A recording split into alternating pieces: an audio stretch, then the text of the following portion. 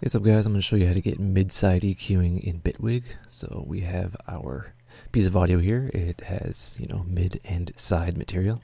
It has stuff right in the middle and then on the outside. So what we'll do is we'll add a mid-side split. So the mid would be everything that's mono and the side would be everything that's stereo. And I'll give you a listen to what that is right now. So we're going to just basically mute the side. Right, so there's that, and then I'll show you what just the side sounds like. Right, so that's our side there. So what people really like is mid-side EQing.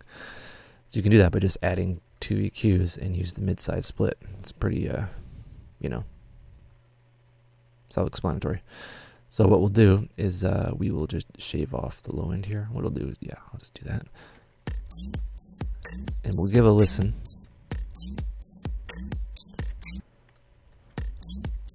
Take a bit of that high-end flammy stuff going on.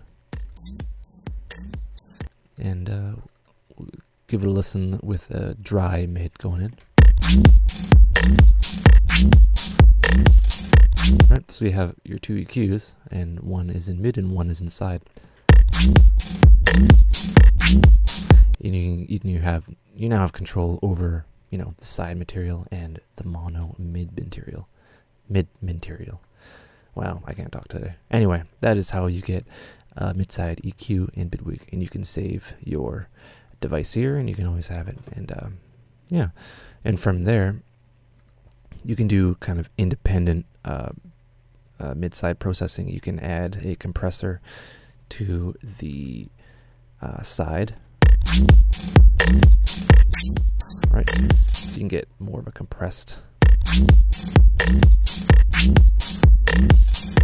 If you want, it's all up to you, and it's all subjective anyway. But whatever. Yeah, that is it for mid-side EQing in Bitwig. All right, take care and have a good one.